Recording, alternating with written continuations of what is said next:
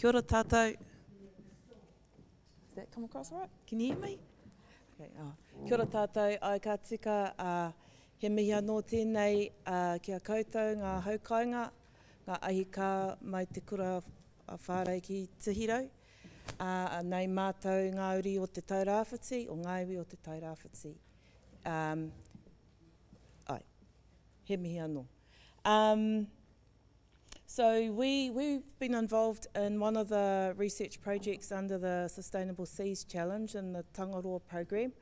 That's called Huataukina o Hapue.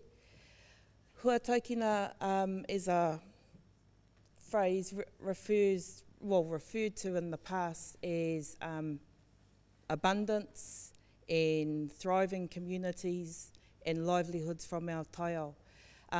But for this project, we've kind of flipped it because we recognise that we're this side of environmental collapse, and that's even before the cyclones that ran through last year.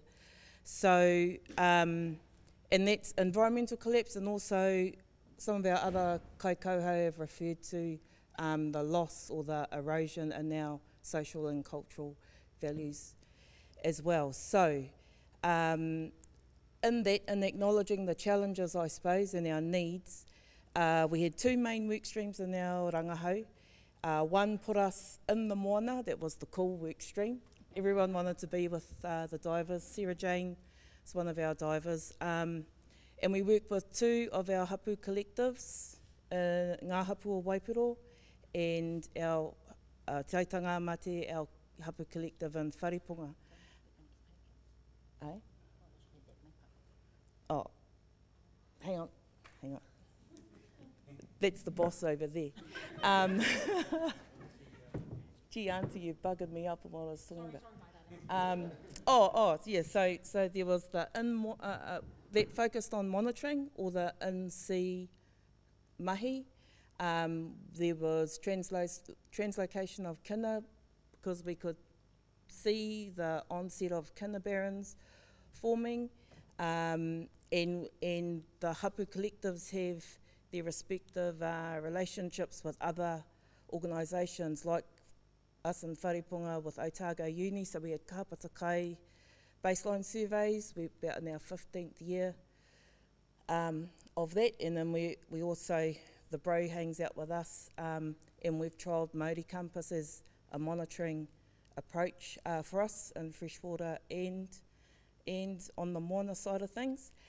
And then the other work stream is what I'll say is policy and legislative interfaces with our sense of mana moana. So very hard to pull a policy party amongst our crew, but we have been fortunate that some of our hapu members are either policy geeks or puta mōhio and want to tell us what they think hapu-led policy should be.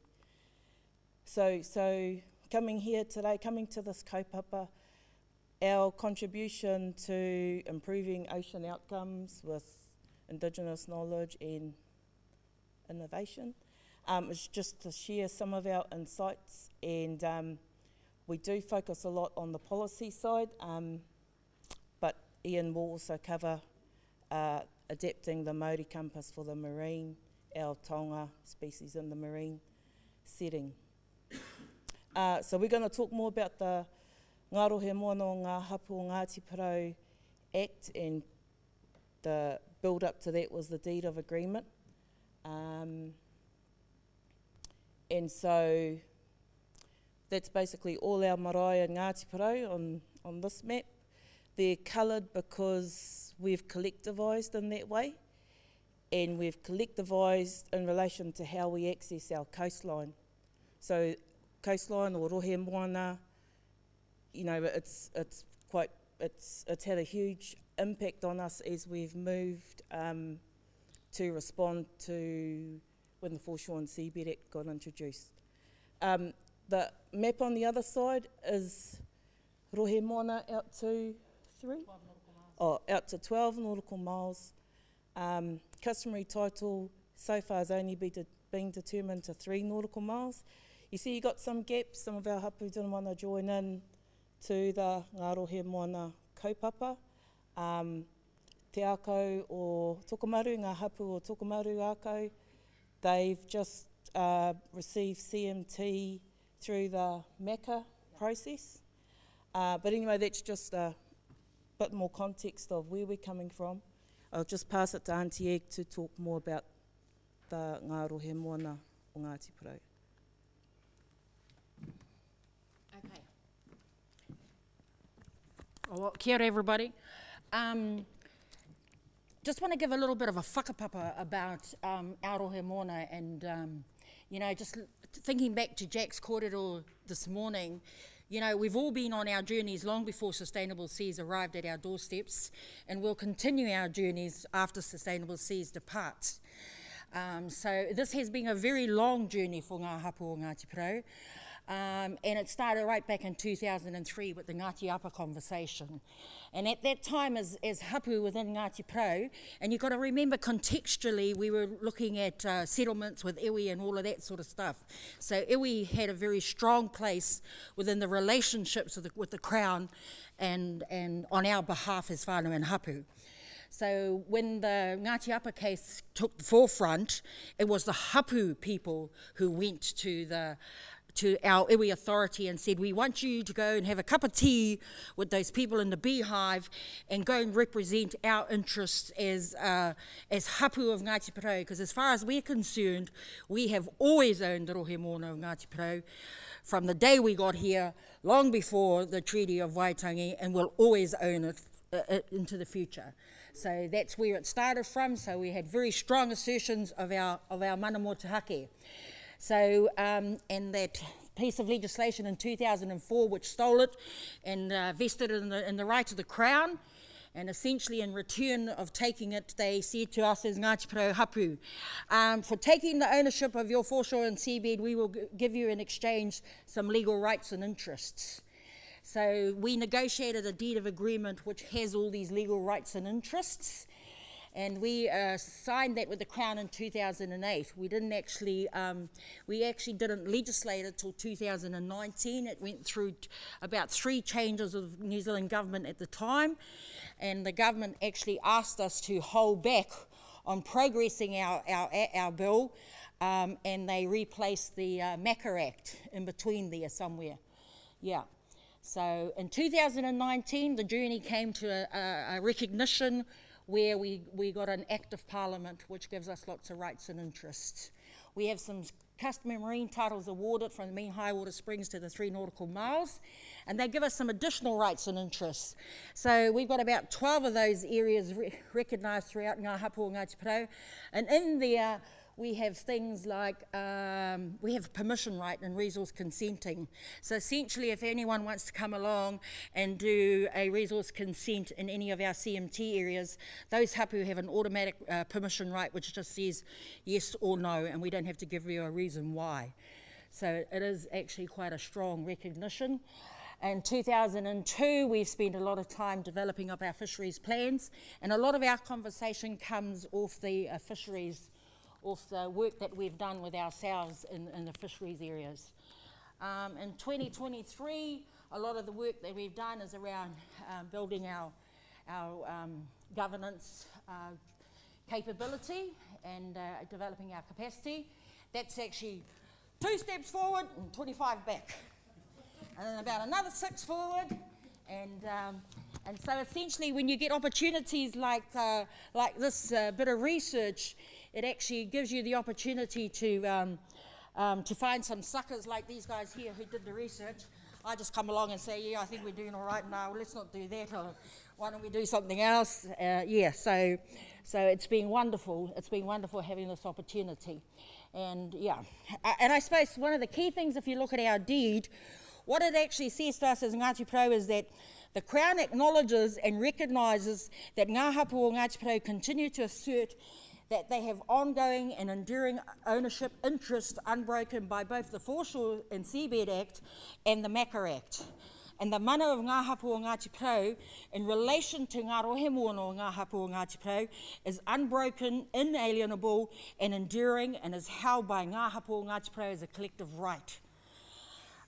It provides legal mechanisms and instruments which contribute to the legal expression, protection and recognition of that continued exercise of mana by ourselves within Aotearoa Moana. So only within those blue parts of that map do we have a right to say what we think about our space and our place. There is something like 15 instruments within our deed of agreement. We have a relationship through 28 different acts of parliament. And some of the key areas that we focused on in this research was our fisheries mechanism and our extended fisheries mechanism. We also are going to start working on our environmental covenant. That's just a right to write our world view as we see it within our environment from the mountains to the sea. Because essentially, it's not only about what happens in Aotearoa Moana, it's about what impacts on Aotearoa Moana as well, which we have a right to talk about. One of the key fundamentals in our deed of agreement, in my opinion, is actually the relationship instruments. We have a very prescriptive way that the government agencies like MPI, Department of the Conservation People, Ministry of Environment, how they should relate with us and how they should work with us.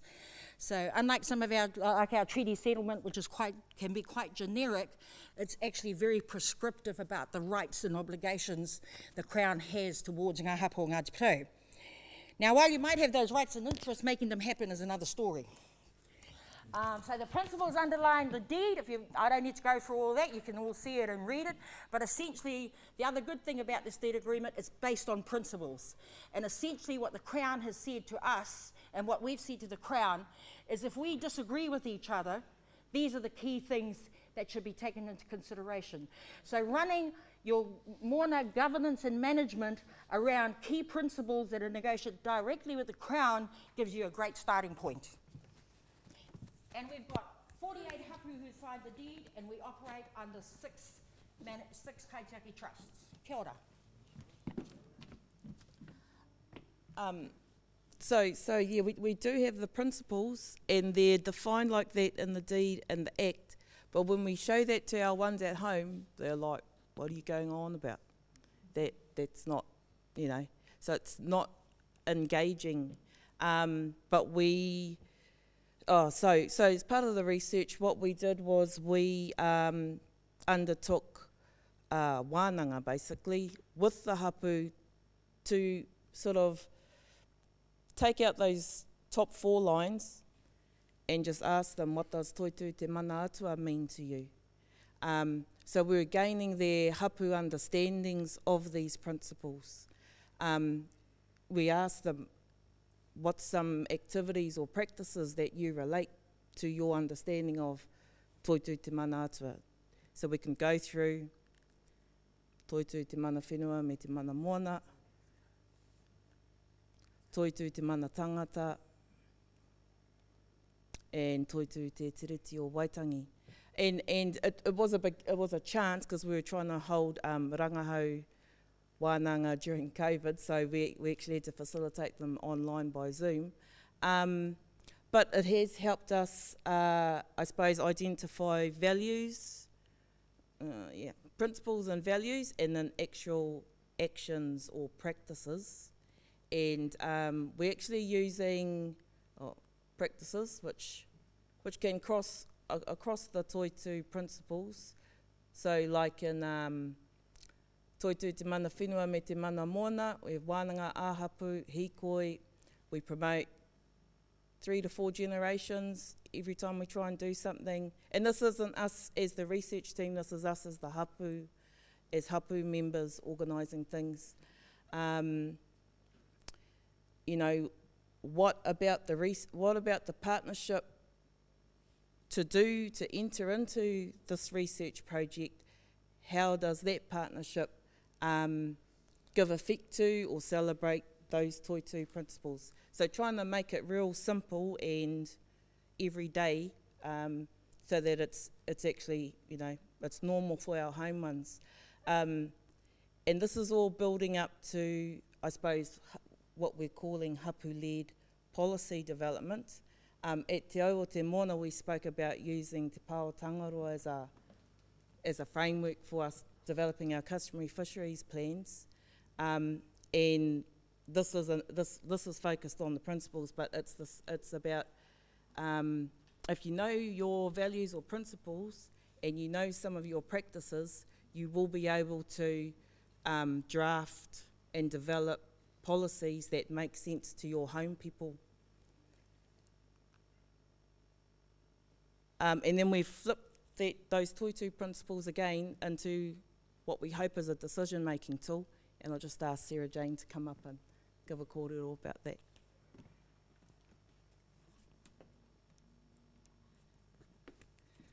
Kia ora tātou. So you would have seen earlier we sort of had the same look, and it had the principles as they're written in the deed of agreement. So what we did to develop this tool was we took the hapu understandings of the Toitu principles and framed them into questions, or in a way to ensure that every decision we make will give effect to the fundamental principles and values that our Papaki entered into the deed of agreement under. So it ensures that all governance decisions are hapu-centric, in accordance with our tikanga and for the betterment of our collective and taiao. A good thing about it is we can translate it across scales, whether it be a decision a marae, a hapu, as landowners or as whānau. And it enables us to put our principles into practice. So moving forward, when we're making regulations and bylaws, it keeps us in check with our tikanga and our worldview, and we think that every good decision is a Toitu decision. So we've got like a little overarching statement there. So Toitu decisions are made using te kawa oranga, which is to collectively ensure, preserve, maintain and sustain the mauri of everything living, including our natural resources, our people, our language, our traditional and cultural practices. And then, so based on the hapu's understandings, the question like for Toitu Te Manaatua would be, will this decision preserve or contribute to positive connections between tangata whenua and taiao ecosystems? And you can see the other questions. But we think that if you can answer yes to all of these questions and give examples of what that looks like, then yes, it is a good Toitu decision.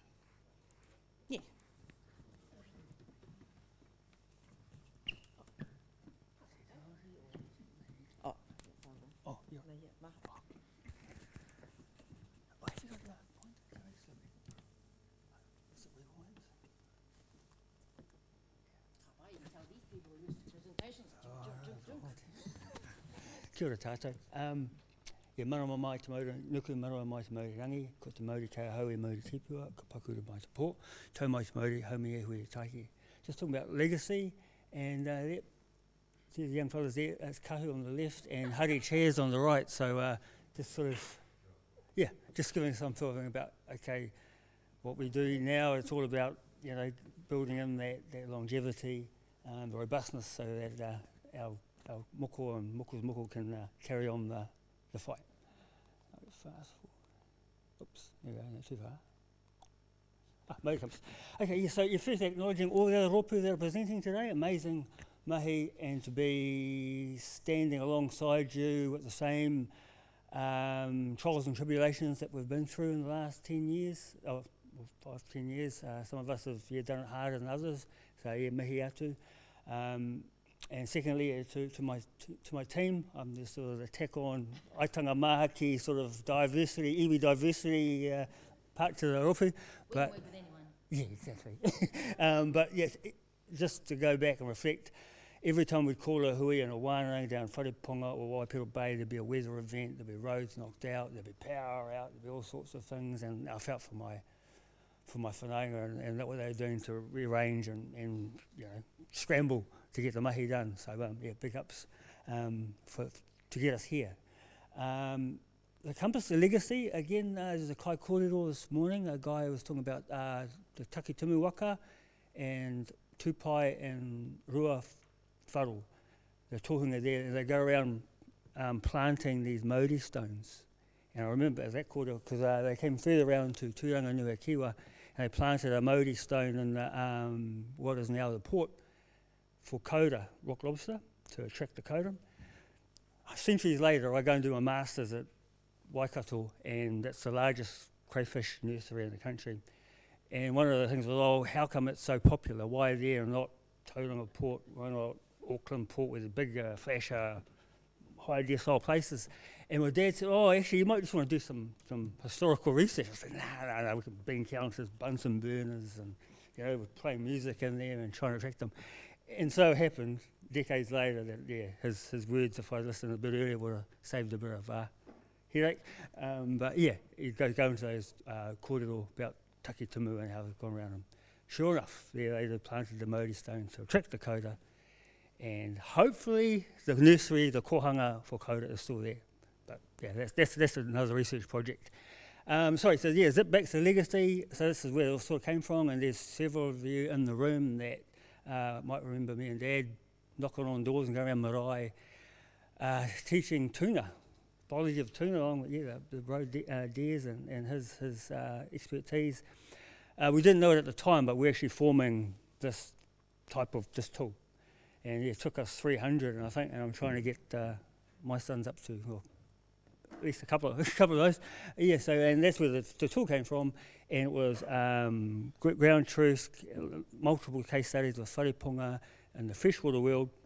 It's not quite so fresh, but in the freshwater world, and now we're into the marine version, thinking it was going to be quite a major modification to it, but actually it didn't actually, the hardest,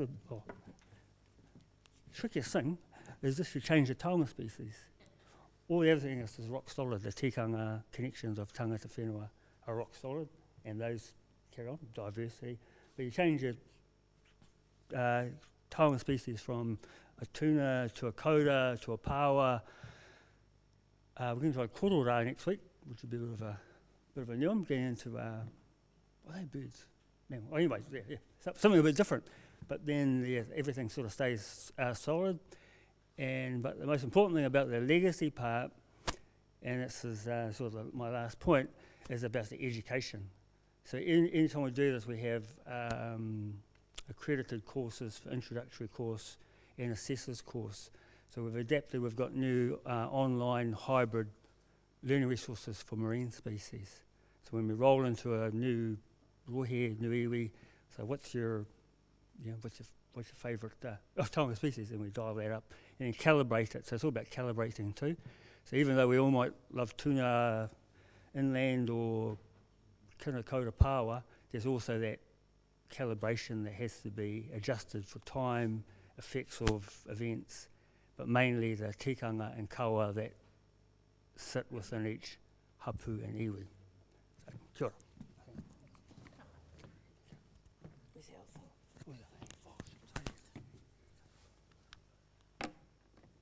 So we're just near the end of our kōrero. So in our final deliverable that's due to the challenge, these are some of the key messages. We're just trying to make them more punchy, I suppose, so that they make sense for our ones at home.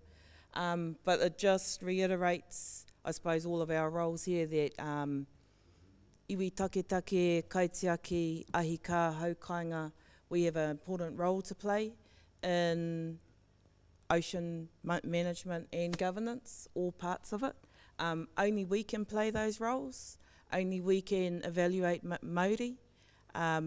So it's a call to other players and stakeholders in oceans management and governance to not just pay us lip service, but to integrate our ways of doing things and the things that should be done. Is a big push for governance for collective benefits. Our moana, we can't put fences on it and wāwahi it to just certain ones, and to think of benefits, not just money, not just money associated with that. We all know working with our whānau and hapu is pretty complex, and some can do some things and most can't do some things. So to acknowledge the navigator roles, various ones in our whānau and hapu can play, and to support them in that. And then what we've seen in working through our customary fisheries plans is, the agencies just can't cope or handle or fathom where we're coming from half the time, so there's been a huge learning curve for them. But kia kaha, stick to your guns, don't just take their templates that they want you to, boxes to fill in and boxes to tick. Stay tūturu to the ways that we want to approach management and governance. And Auntie Egg's going to finish off with a kōrero on systems change. You can leave that there. One of the things that we did realise in our research and working with our deed of agreement is that it's really hard for ourselves as whānau to actually understand a 300-page document in an Act of Parliament. And so, we fell across this thing in the days of working with Healthy Families, New Zealand actually, and they took a huge systemic approach to health prevention. And when we looked at that, what I realised, and I keep saying to ourselves, is this: when you realise that there's only 6 scabby things that actually hold a problem in place, you think, why the heck can't we change the world? Why can't we change the world if that's all it takes to change the world? So we did reference this in our report back to the challenge, but we didn't reference it there. But essentially, if you have a look at this, saying 6 things that can change the world. If you've got a problem, if you move 6 things around, you can get real transformative change. And what we realise is ngā hapu o Ngāti Porou, so the 6 things are about policies, practices, resources. Now what happens is a lot of people just tutu around with those ones and they have a little junk. Then you've got relationships, then you've got power dynamics. And historically, you can be in a region and you can all say, oh yeah, we got good relations, we collaborate with our councils and we play well with each other in the swimming pool. But do we really? Do we really truly collaborate? Or do we pretend at collaborating? And then you've got the power dynamics. So, we scrap as whānau, then we scrap as hapu, then we scrap as iwi. And so all of these things are all sitting there. And so when you look at our piece of legislation and when we talk about marine governance and what this opportunity gives us, the policies that we have in our world are actually our Ngarohe Mōna o Ngāti Porou Act, nothing better than your legal construct. We have a legal construct which guarantees us rights and interests. The practices within our deed of agreement, which underpins the Act, they're actually an acknowledgement of our LOR practices. They're actually an acknowledgement that our worldview is what's important in Ngarohe Mōna o Ngāti Porou. It's not the fisheries regulations. It's actually our worldview. So, and anyway, when you live in Wharaponga and Waipiro Bay and you're the only people that have been there since pre-treaty, and you still all own your whenua, because that's one of the beautiful things about Ngāti Porou is it's too far away from anywhere, so no one really wanted to come and steal our whenua, other than 1 or 2 peeps, or institutions, one might say. So, yeah, so we have a real strong ethos around mana motuhake, tino rangatiratanga. I mean, we see research written in Wharaponga, written by the Crown, that actually says, oh, we don't go down that hill, those Maoris might still eat you, kind of stuff. And that's not too long ago, so yeah. So when it comes to power dynamics and our relationships, effectively, resourcing, we got some dosh from the government. But more importantly than dosh when it comes to resourcing, it's like those relationship instruments. What the Crown promises you on how they will interact with you is worth more than $1 million if you can keep them to their word as per the piece of legislation that was crafted up for us. So our relationships, like Pia mentioned, some of our biggest our challenges are about ourselves. And but more importantly in this world, what this world says to us is, ngā hapu o Ngāti Porou, you have a direct relationship with the Crown. It is not through the iwi authority, it is through your hapu and the Crown.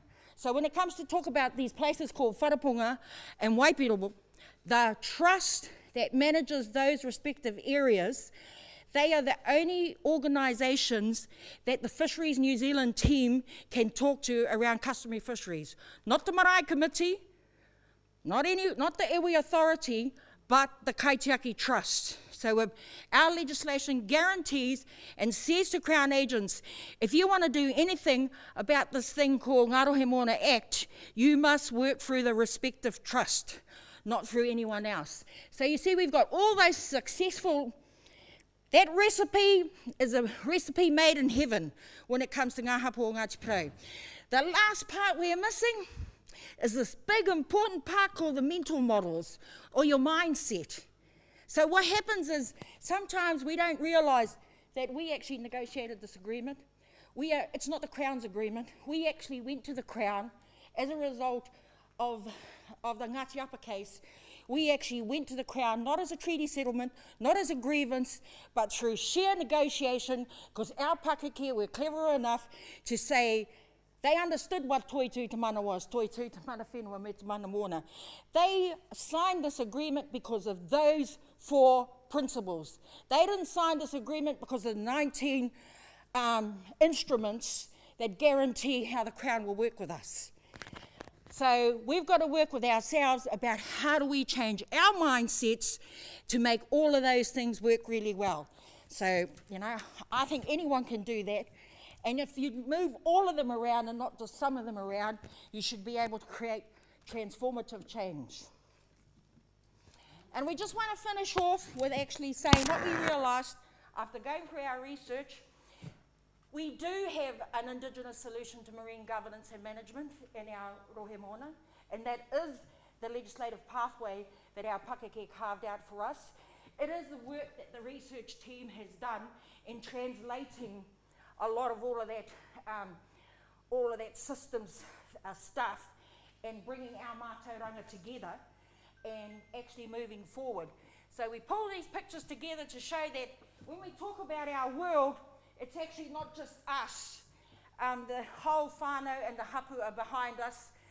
We had a wānanga just recently, and we counted up that in our little valley in Wharapunga, I think we got to something like 75 people live in our little valley. So some pictures here, and what we realise that works really well is nothing gets our people off their butts quicker than bringing some scientists into a room. You put some scientists into a room, man, our fellas in there like that. And you know why they're in there like that? Because they love talking about, but you know, I see this, I see that, and this happens when, and this happens when. And to bring scientists in the room, that picture up there is at Otago University, that one there and that one there, and that's when we did our baseline surveys. And yeah, so, and our fellas, you can't, you know, if you have a hui and talk policy, no one comes. But you bring that tall, gawky Pākehā scientist over there, and every man and his dog comes. Yeah, no. So we've got the deed in the middle, and more importantly, it's our place. There's Wharapunga there, Waipiro Bay over there. That's where we went in to do the Modi Compass test. And yeah, essentially the deed of agreement and our act in the middle, and really for the benefit of not only the retention of our practice of yesterday and the way we do it today, but more importantly for the future. Kia ora.